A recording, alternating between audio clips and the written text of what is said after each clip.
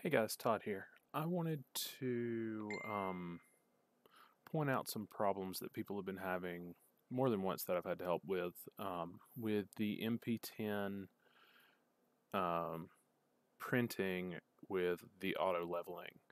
A lot of people use Dr. Vax. I'm not picking on him in particular. It's just he has a nice, pretty display, so this makes it easy. Um, with your Start G-code, and this actually comes also from Monoprice as well. They're also part of the problem on this.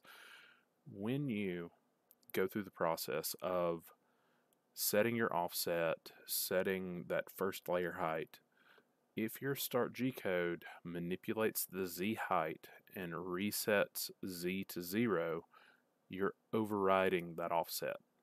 So what's happening, and as an example, thank you, Dr. Vax, for making this very easy to pick on you. I apologize. You'll see here where the cursor is G1, Z2, F1500. That means after we have gone through all of this of homing and setting your values and positioning and everything, we're going to move the Z-axis up 2 millimeters. Not a problem. But then we come down and we follow along.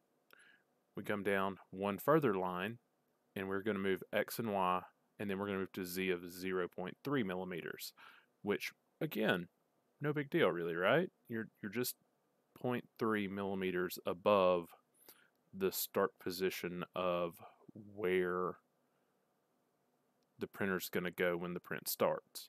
Where the biggest issue comes in is right down here at G0, Z0. What that turns into is you're now saying all those moves I did before, I am 0.3 millimeters above the offset that I've set.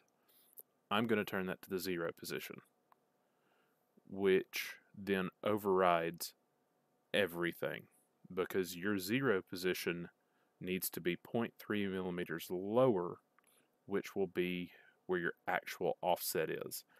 The easiest solution, which this is Microsoft Paint, strong work on my part. The easiest way to fix this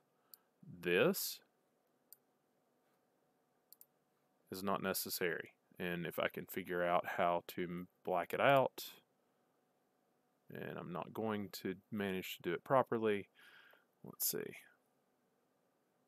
pencil, it tells you how well I've planned. This line is not needed. This is not needed.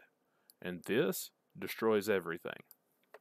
By removing those three sections, you maintain your functionality that he tried to set up here, but you are removing that Z manipulation that causes the issues and prevents a lot of people's bed leveling from actually working because they're, you hear or see people commenting that they'll start their print and they just adjust their bed till they get the layer squish they want, or no matter what they do, the print starts too high. It doesn't matter what their offset is, and it's because of those lines that the issue is caused, because the process for the MP10 is actually to